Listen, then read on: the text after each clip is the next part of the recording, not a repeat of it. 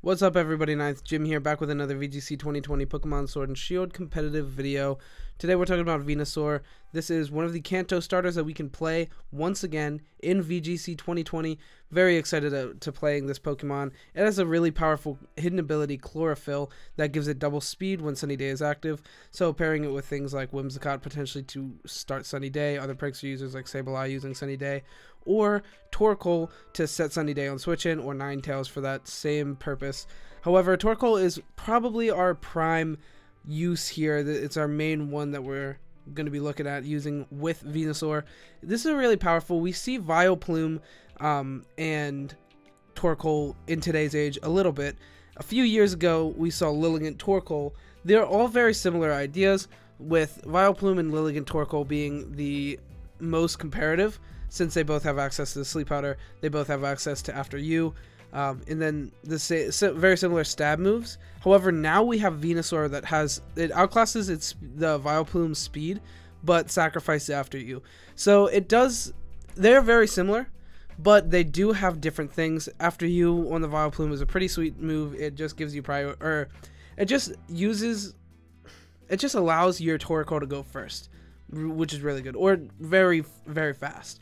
And since Torkoal's Eruption plays off of its own HP, then this is really good to be able to go first because you can't get hit, and then you throw out your attack first, and it's really powerful. We saw Lilligant Torkoal being one of the best VGC combos in VGC 2017, and now I'm looking forward to being able to play Venusaur with the Torkoal. If only it had After You, this would be insane.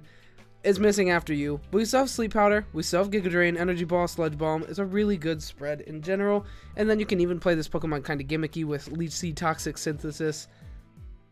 Yeah, so we'll go ahead and get into it. So Grass Poison type gives us resistance 4 times resistance to Grass, if I can talk, and then regular resistance to Water, Electric, Fighting, and Fairy. All pretty solid. You know, it has a good bit of switch-ins. Pretty solid natural bulk, not insane natural bulk, but it's pretty solid, and you can definitely lean into your bulk on this Pokemon. However, we're going into the speed and special attack just to make this Pokemon more threatening and viable under Chlorophyll. We just want him to hit hard and hit fast, and that's how we like Venusaur, baby.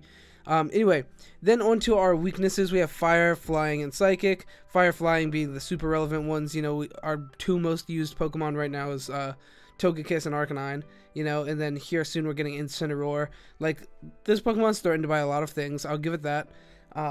However, you know, you can patch that up pretty well with a couple of other things. So, yeah, that's what we're going with. Pretty solid. Into our stats, we have 80 HP, which is pretty good, 83 defense, and 100 special defense, so pretty bulky overall. My chest is, like, bad today. I'm having a hard time breathing. I don't know what's up, but, yeah, so if I take deep breaths, no, that's why. Anyway, so yeah, pretty bulky overall, which is good. And then we also have 82 attack, which is like kind of over the top for a regular attack. We have things like Grass Knot that we can use, but that plays off more of like how heavy the opponent is, I think, because it trips them up or something. I don't remember. And then our special attack is 100, which is really solid. We're going to lean right into that with our Chlorophyll being real fast, really strong, and we're going to be maxing into those special attack and speed. Speed base 80, so you would think, yeah, this Pokemon's kind of fast, but when you invest into it, it hits 132, and then it doubles. So it really hits 264, which would be base like 150, like insane, absolutely absurd. So yeah, pretty good stats, pretty great stats across the board. We knew these starters were really powerful. All of them are good. I'm gonna make a Blastoise video as well. I don't know how soon though. We'll see when. I don't know when I'll do it. You know, sometime. Anyway, so Venusaur into the build. We'll get into the actual build now. Why are you still not talking about the build? We're talking about it now. All right. So ability Chlorophyll. I like this ability a lot. It just doubles your speed. It's really, really powerful. So we're going with that. The other one's like Overgrowth. It's like, get out of here. We can double our speed. Why would we take like an extra 0.25 times damage or something? Anyway, then our item, we're using Black Sludge. You could definitely opt for like Life Orb to get some extra damage, but it never seemed probably Life Orb. Like, there's a good chance you should try Life Orb. Definitely try that out. Try Black Sludge. We have Life Orb on the singles build. However, I think I might like Life Orb. So we'll see. We'll see how it goes. We'll talk about that a little bit more in damage calcs. I'll see if it actually makes that difference. However, Black Sludge for right now. Into our moves, we have Sleep Powder, Giga Drain, Energy Ball, Sludge Bomb. Sleep Powder is a no-brainer in my head. I love that, being able to attack really fast with Sleep Powder. I know it's Sleep Powder, so we're going to miss a lot of the time, but it happens.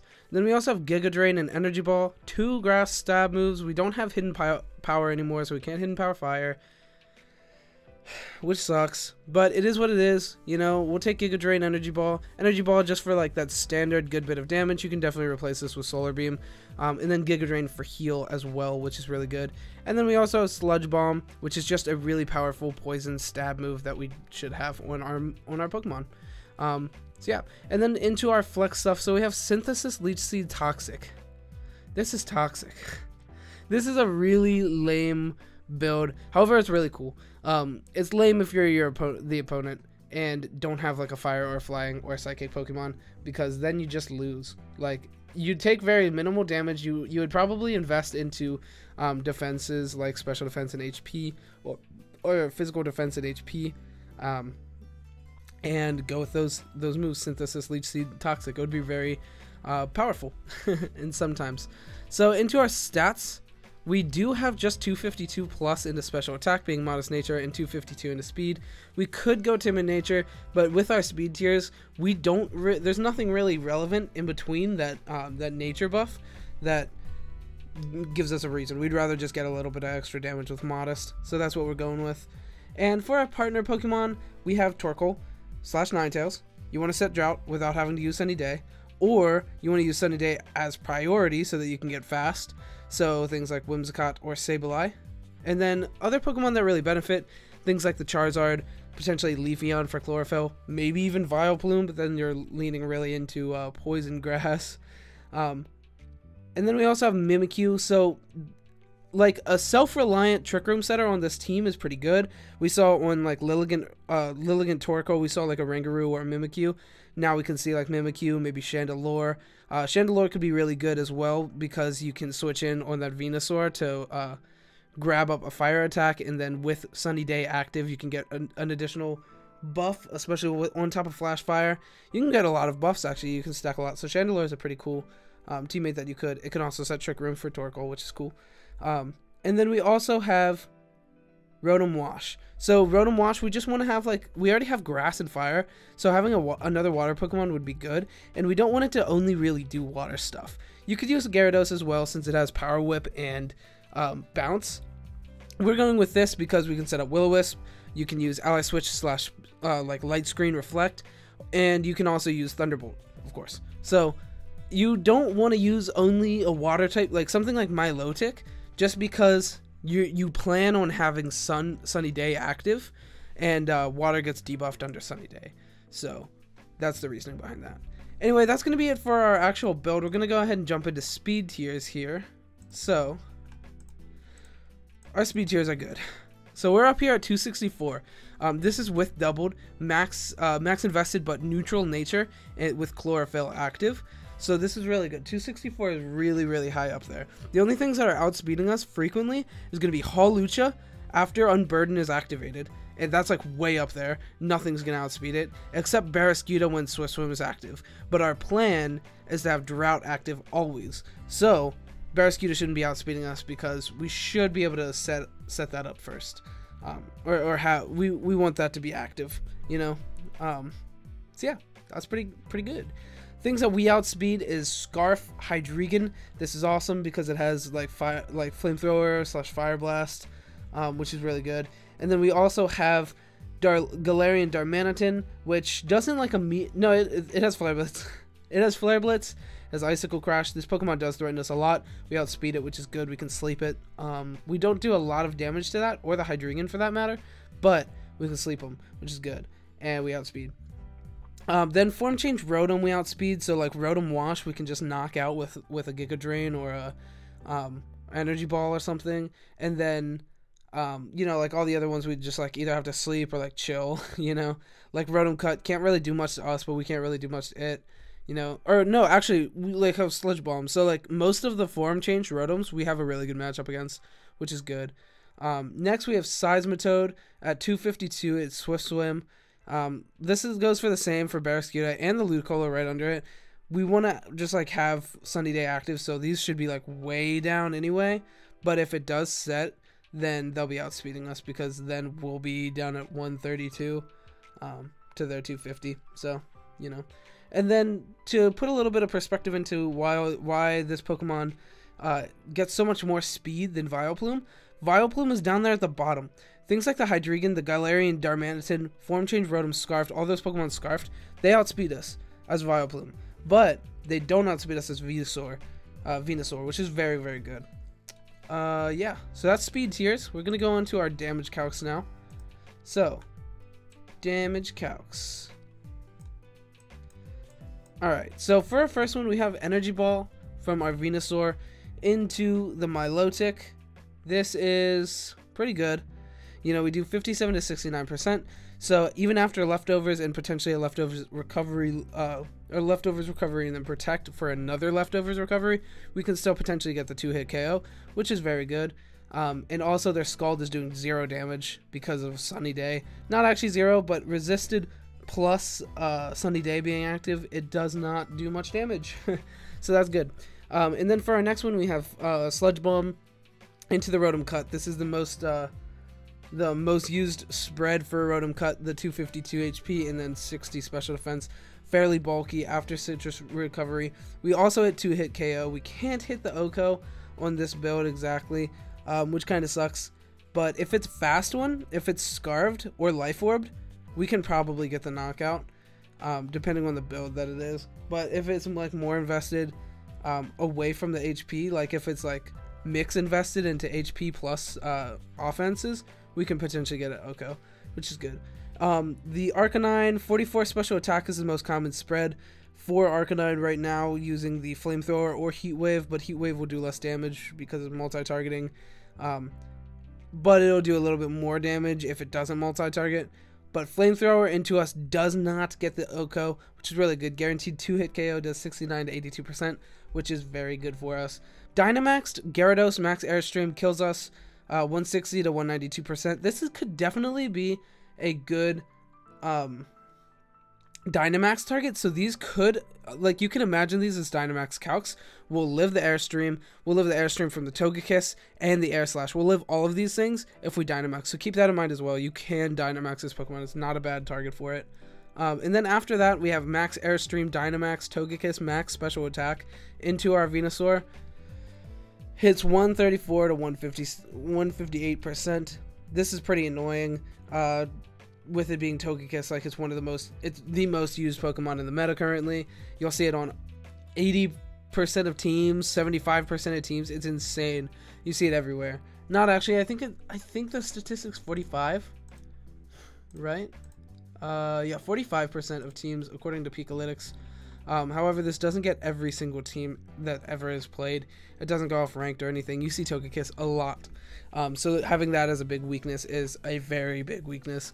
But we do live uninvested. If it's not for offense and it goes for like more defense, it only has 12 special attack. This is another one of the most used spreads. 12 special attack into us only does 65 to 78%.